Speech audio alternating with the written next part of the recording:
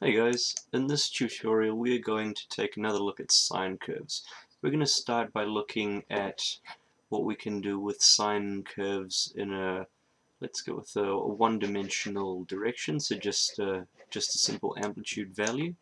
And then we're going to take that exact same sort of principle and we're going to apply it to a two-dimensional level so that we can start to get some surface geometry out of this as opposed to just some curves. So we're going to be creating something like this. Alright, so we're going to start with a brand new definition, and I'm just going to be working in the top view for now, so I'm going to maximize that. And I'm going to start off by dropping down an expression. So we're going to set up our sine function as sine open parentheses, and we're going to use W times T. W is going to be our sort of our period or frequency, and then T is going to be our parameter along the curve. Alright, let's get started. We're also going to change these inputs to W and T. I prefer to use W and T just because of that's what we use in conventional physics. So instead of W, use a symbol called omega, but it looks similar enough to a W. Okay, so we're going to grab a range for starters. And like we did in the other sine function tutorial, we're going to drop down a domain,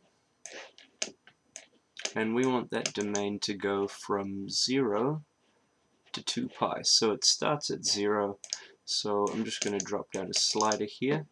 I'm going to give it a maximum value of, let's go with 12, and then I'll also grab a pi component. And so this pi component will basically just give you multiples of pi. So I'm going to change my slider value to 2, and so now we're getting 2 pi. And I'm going to grab another slider, and this is going to be how many steps I want, and I'm going to set it to a maximum of 360, and I'll probably set the value to 360, and then I'll plug that in. So that's our t value, and we also need a period value. So I'm going to set this to, actually, 1's probably alright. Alright. No, you know what, I'll set it to 2. Okay, so now we're going to get a construct point component, which can be found in the vector tab right over here.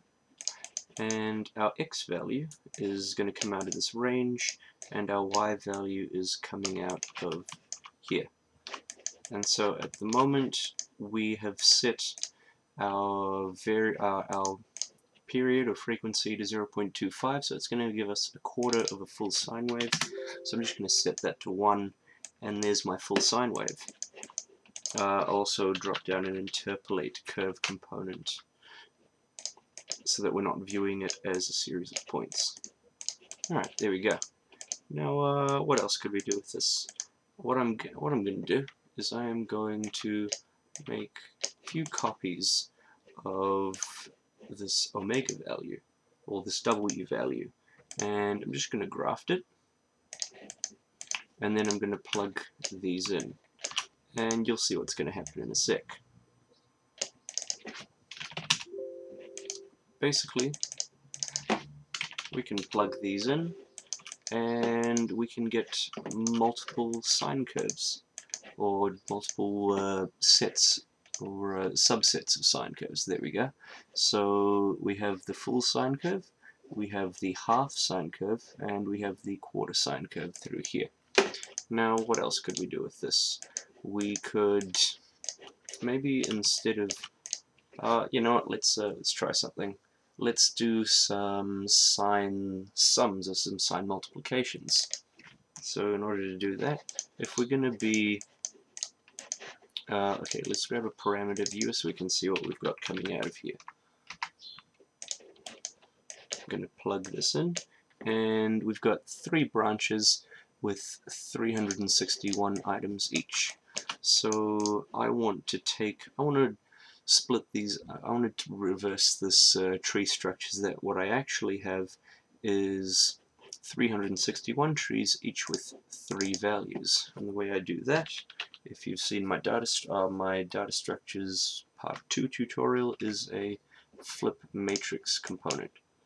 So we're going to flip that matrix, and that's going to basically swap all of these values with all of these values.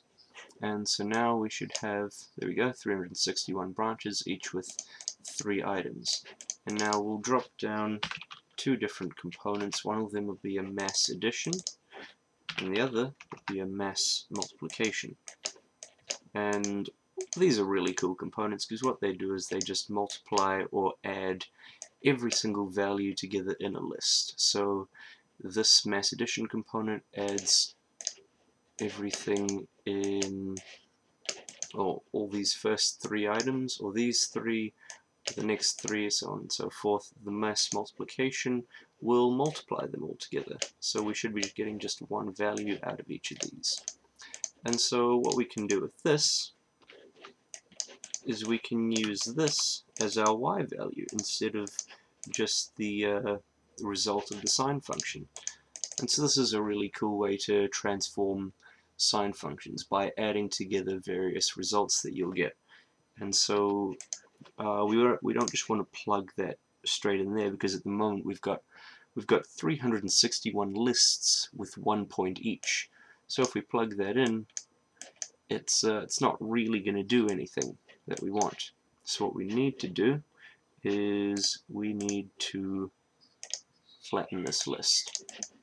And so now you might be wondering, what is going on here? In order to illustrate that, I'll unflatten that, and I'll flatten this y input. And then I'll make a copy of this, and I'm going to take my value coming straight out of here. And we'll unflatten it. And so what's going on here for this, what this is doing is it's taking all of these 3 values at any point, it's adding them together, and it's constructing a new point up here somewhere. And so then over here it'll say I want to add these points as well as the corresponding point on this, and that will result in a point somewhere along here on the line. And so this is a really cool, easy way to transform sine functions. What we could also do is, let's say we want to make all our values of sine positive. It's a really simple thing to do. We just take our sine function and we square it. I'm just going to turn these off, and I'll plug that into my y value, and so now we get this. And if we compare that to just an ordinary sine of wt, so what it does is it squares every single value along here and returns the result. And so anytime you square a negative number, it's always going to result in a positive, which is why you can see that this new graph that we created of sine squared omega t does not go below the x-axis. Alright, let's try a different kind of transformation. I'm going to copy this down, and this one is going to be sine of omega times t plus k times sine of omega times t. Now this is quite a cool one. We also need to drop down, or we need to drop in a k value, and I'm going to set my k between -10 and 10. Cool. So when I plug that into k, and then I plug that into, you know what, we'll compare it to the normal sine curve, so we'll just replace this value here.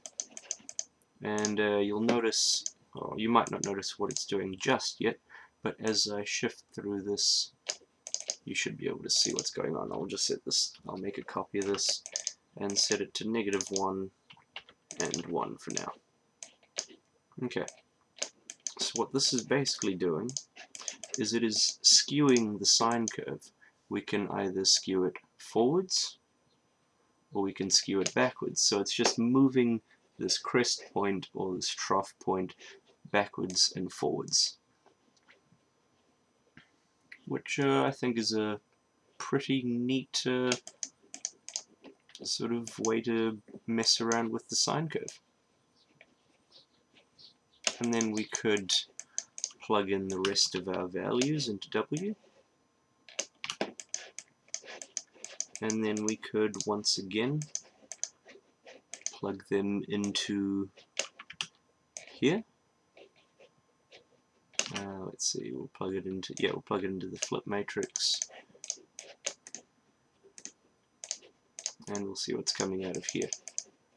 So now as we skew this back and forth, now we're getting some really cool transformations, and we can still edit these.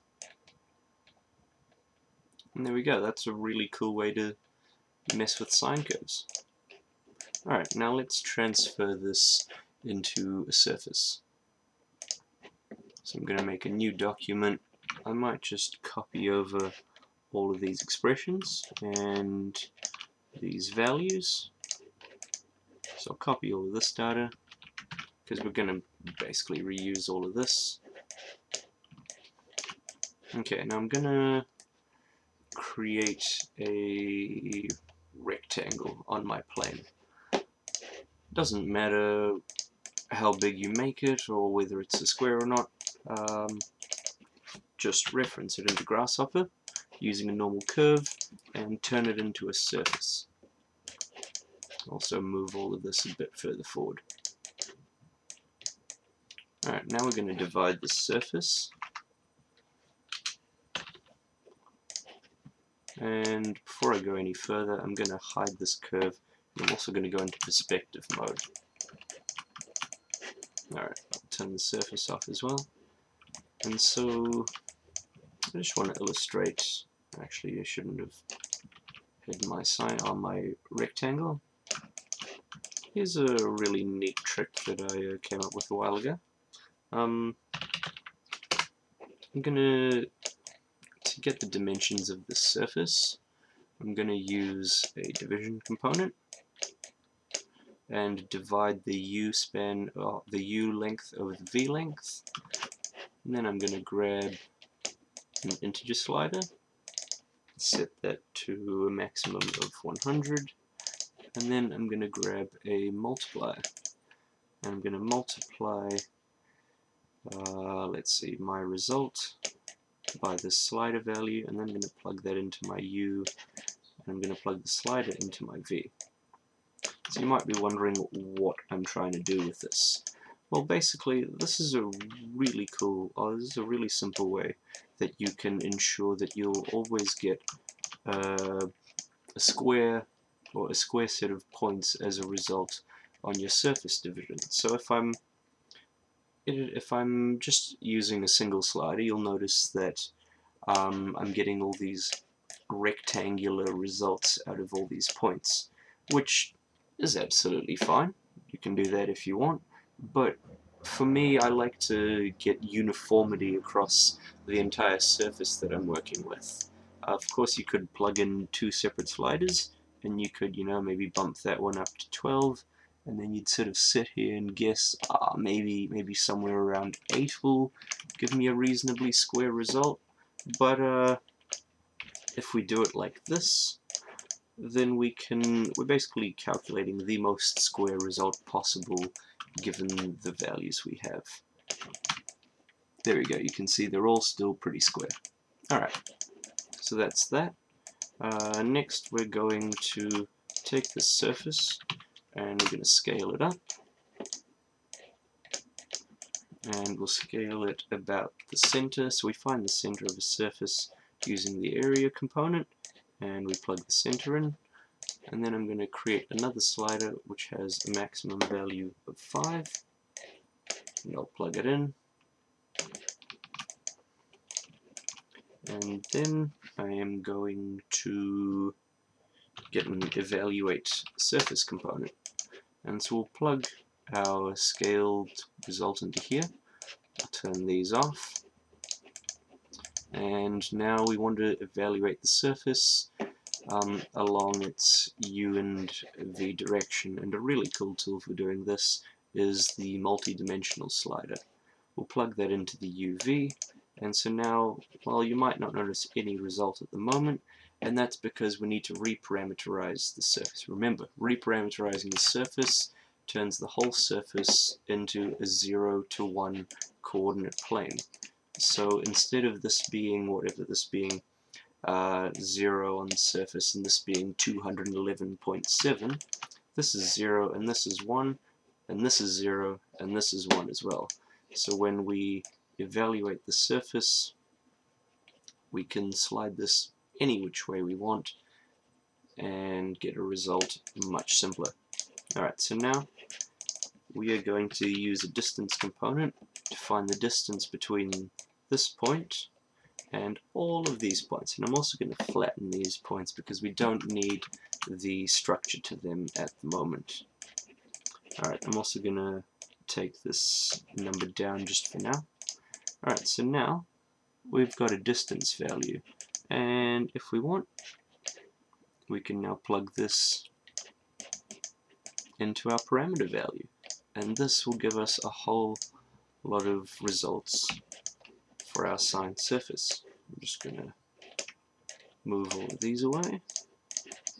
Okay, so this will give us a list of values between -1 and 1, so I'm going to use those as an amplitude value of which to move all of these points from this list. So I'll plug my points into the geometry, and I'll plug my vector into T, and you won't notice anything straight away. Well, you might actually. You can see a bit of wave to that surface, or to those points. I'm going to turn this off to make it easier to understand what's going on. And now we're going to use a surface from points component. So this wants a list of flattened points. Here's a key thing to explain. I'm just going to unflatten this temporarily. Okay, and now we want, for our surface, we need to get the number of divisions in the U direction. We need to plug an integer into here because sometimes there will be some rounding issues when we're trying to connect into the U value of our surface grid. Okay, and so if you remember in the, what tutorial was it? I think it might have been in the data structures tutorial. We talked about how anytime you're doing divisions, the result is, or the resulting number of points is always going to be your parameter value plus 1. So we're going to plug this into here, and I'm going to change this expression to U plus 1, get rid of the Y, and change the X value to U. And now when I recompute that, we're now getting the result we want. Okay, so if I plug this into my U, you'll notice, it throws an error. Why is that? The U count is not valid for this amount of points, and that's because we always need to flatten the list of points coming in. If we don't flatten it, then Grasshopper cannot create a surface from it. Alright, so we've got a surface with a minimal amount of wave to it, so I'm going to add a multiplier in here. You might be wondering why I didn't apply the multiplier straight in the expression, and I'll explain that in a sec as well. Let's see, my multiplier, I'll give it a maximum value of 10, and then we'll plug that in. And so now as I increase this value, you can start to see our sine function starting to appear in the actual surface. It might look a bit sort of low res at the moment, so we can increase our number of divisions, and then we'll just bake that out to get a look at it. There we go. Really nice, smooth sine surface. Alright, now let's look at doing some sine sums. So we'll copy these three values over here, and then we'll plug them all in, and there we go. Okay, so like we did with the what was it? With the one-dimensional sine functions, we need to sort of merge these the data from these three results of these three values into one. Otherwise, we're going to be getting looks like we're getting three different surfaces there. So what we need to do is we need to bring in our friend, the flip matrix component. There it is. And then we need to bring in either a mass multiplication or a mass addition.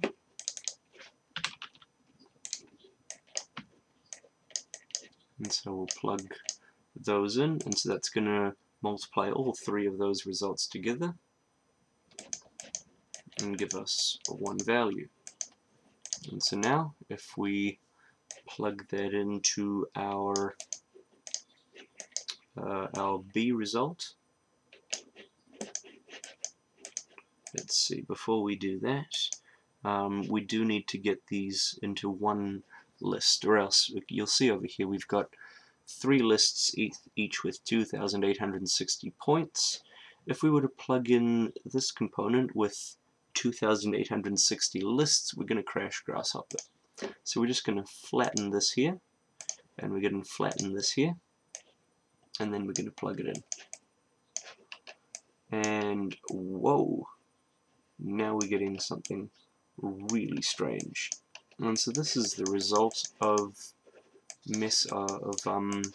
different frequency values across the surface. We can lower this. I don't know how interactively we can do it, just because it's probably computing. Oh no, it's alright. You can see we're really getting some interesting stuff going on as we slide through these values. Probably getting the most interesting result when we've got a lower period value. Oh, 0 is probably too low, and reasonably close results. There we go. Very interesting.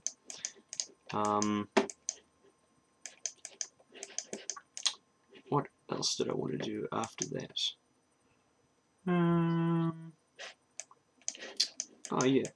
So what we could do next, that is one way to do it, but you'll notice that we're getting our sine, the center of our sine function is clearly over here somewhere. We can really understand that. And what if we were to add multiple sources? You know, maybe we could create something a bit more interesting. So let's do that. Instead of having three period values, we're going to plug in three values for our sine function generator. Just going to lock the solver really quickly, plug those in, and I'm also going to need to graft the points coming into A. And now we'll see what we get. Okay, a bit difficult to see what's going on at first. Looks like we yes, so at the moment they're in the exact same place. So let's move them around a bit. Whoa, the amplitude is definitely way too high on that. So let's bring that right down somewhere. And so now what we can get is we can basically get a really funky interference pattern, which is just the result of sine waves coming from different sources. This is a really cool pattern. And so there's any number of things you could do with this. You could 3D print it, you could CNC it. I think that could be a really cool pattern. Alright. We could also, now that we've got 3 points, we could re-plug in these 3 parameters. And we'll make sure that our data structure is going to line up. So we're going to graph the points coming in, and there's 3 unique lists coming in, so that's going to work absolutely fine. And we'll re-preview on the surface. Okay, now I'm going to take these values right down.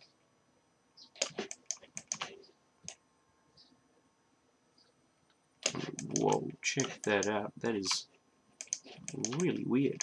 We're getting, you can almost see, actually you can really see where the source of these points is coming from. Maybe I want to take it right off the surface. So I'll bring it here somewhere. No, actually I'll put it over here, just off the surface.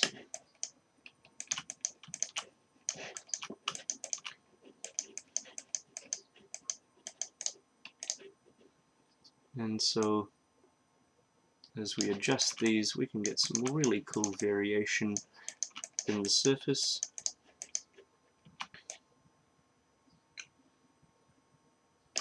Either getting like heaps of these crests and troughs, or not very many at all. My personal preference would probably be to have fewer, because you can definitely see how that pattern starts to lose a lot of clarity as we start messing with it. But let's just bake it out and have a look at it. I think that is super cool. Alright, let's take this up a notch. And oh, you know what, we could try plugging in one of these. Maybe I'll try my Sine my wave shifting algorithm. For this, we'll just use one of these for now, and we'll just use one omega value. And so I'm going to plug in my distance over here, and then I'll plug this into my my multiplication result over here. And I really need to take down the frequency.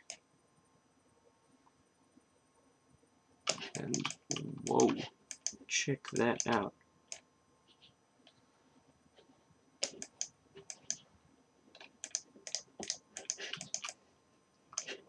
That is a really strange result just by, I think, oh, okay. Oh, would you look at that? I've never tried that before. Pushing my my period value negative, it gives you some weird sort of shift in the sine pattern, so that it alternates back and forth. I've never thought of doing that.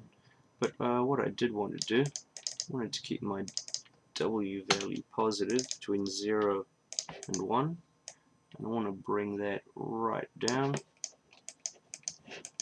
And once again, we can shape this surface however we want, so that we're really pushing the extents of that, we're really sort of skewing the sine curve one way or the other. But if we were to punch these values up to -10 and 10, you can start to get some really bizarre shifting happening.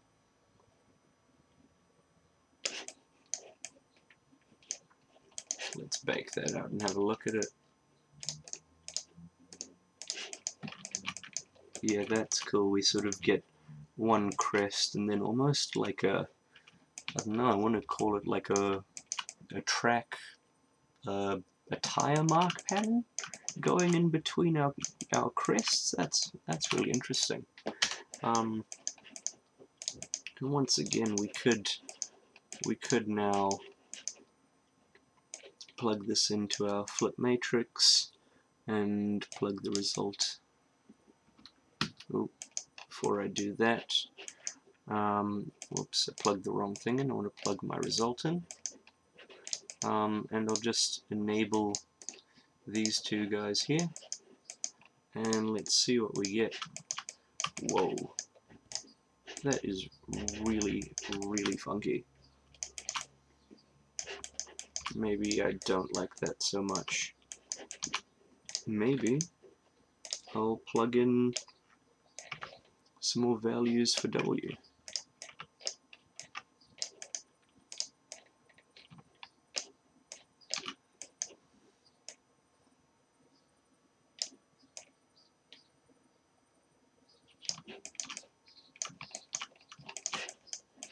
Yeah, it's not giving us too much variation. Maybe not as much as I'd hoped, but it's doing something interesting along here. But yeah, like I've been saying, really just go nuts with sine curves. There is so much out there, so much material as well for just different ways you can transform a sine curve. So, you know, just have fun with it. One last thing I'm going to show you is maybe a way that we can preview some of this geometry. So what I'll do is I will go back to the original sine function, and I sort of liked when we had these on, and I might just manipulate this a little. So we're getting, what are we getting? Yeah, we're getting some sort of distinction of like a sine curve, or like crests over here and then crests over here, in a really cool way that they're adding together. Now, instead of making these into a surface, we're going to make them into a mesh. Oh, not a mesh surface, we need to do a mesh from points. So I'm going to plug my points into here, I'm going to plug my U value into the U, and we're going to do another one for the V. I always like to label these just for consistency. It makes it a bit easier to understand the definition. Here's our U value over here, and we'll plug that in. And so you might be wondering why I'm doing this, and that will become clear in just a second. If we're going to look at also how we can use the custom preview, not custom preview, well, a form of custom preview, but we're going to do it with a gradient. I'm just going to start by setting my gradient maybe to something like this, and then I'm going to find the bounds of all the values of my mass addition, and it tells me that all these values lie between negative 2.97, so on and so forth, to negative 2.98, to positive 2.98. And so we're going to deconstruct that domain. Oh, not the domain squared. We'll just grab it from here in the Math tab under Domain, deconstruct domain, plug that in, and then we'll plug our start and end into here. So what this gradient does is if you plug in a lower limit and an upper limit, it'll set those values to here. So the start is, what did we say? So that if this is negative 3 and this is positive 3, roughly, what we're gonna get is when we plug in all our height values, is we're gonna get a color out of this. So what we can do right off the bat is meshes have the ability to add color. You can add color to a mesh through this vertex color attribute. You can't do that with surfaces or anything else. So that makes meshes really unique. And so we can, this is a really cool way to sort of visualize some of this data. And so maybe I want to, I want to push this around a bit so I get this green space, and then I get all these tiny little hills with just a red peak, And we could change the gradient pattern to something else. Maybe I like that one a bit better. But yeah, it's a really cool way that you can visualize and mess with data. And then we could also just bake this out. And now we've got a nice colored mesh that we could render using Rhino Render, or we could take it into another program like 3ds Max or something and keep messing around with it.